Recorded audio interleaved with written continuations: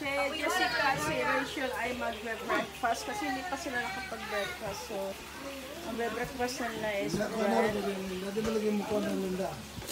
Dati ba lagi mo gana niya? Hindi na mainit. Hindi mo init.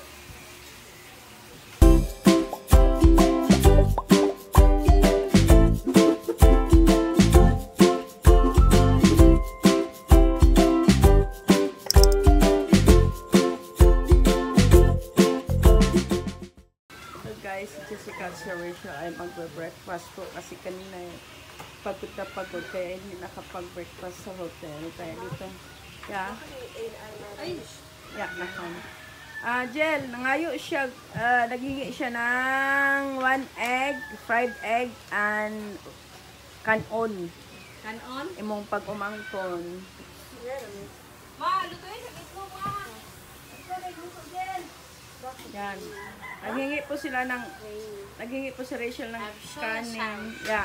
Kanin at saka itlog na pinirito at lagyan daw niya ng tuyo. Ikan pisar. Jal, saka Jessica po. Paon po og itlog o kanon. Napamoy kanon? Yan. That's life in the Philippines. Masarap, Rachel. Lami, masarap, Jessica. Pinangayo nila. Lami kayo. Pinangayo nila gawina. Kaon na po si Mariel. Hello guys. Yes, dong. Kaon ka, itlog, kanon. Peanut butter. O kanang pan. Ito si Jessica at si Rachel kakain ng kanin at itlog. Hoy! Ay, di ay. Ning-promise na ko ninyo, di ay. Mo na ilang kanon, itlog, kanin.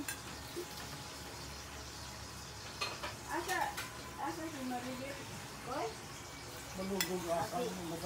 Itlog, kanin, at ulam nila, breakfast and lunch. Kasi hindi na nag-breakfast sa hotel, kaya yan na. Yan po yung mga anak ko, kumakain po yan ng itlog at kanin.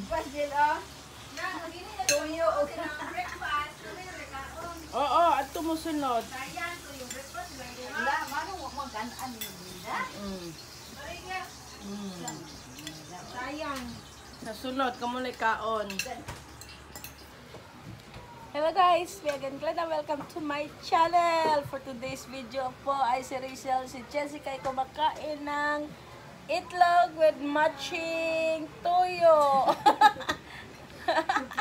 Umalis siya.